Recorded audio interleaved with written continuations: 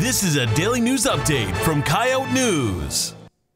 Good morning, Coyotes. In today's top stories, Vermilion enforces parking rules on Dakota Street and USD celebrates Greek unity with a lip-sync battle. Pizza Ranch, a favorite of USD students and community members, has seen steady business since they opened last spring. Due to the surge of customers, Pizza Ranch's parking lot is overcrowded. The restaurant chain asked the city to approve diagonal parking on North Dakota Street to help with this problem. The city council said no, saying that having parallel parking on Dakota Street makes it less accident prone. This week, USD Sorority and Fraternity are hosting Greek Week, a week packed with activities to celebrate and support Greek unity on campus.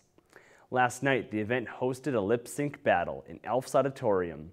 All the houses competed in teams based on their strollers partners for the year. After some tough competition, Alpha Xi Delta, Phi Kappa Theta, and Tau Kappa Epsilon took home the win. That's all for today, Coyotes. Thanks for watching.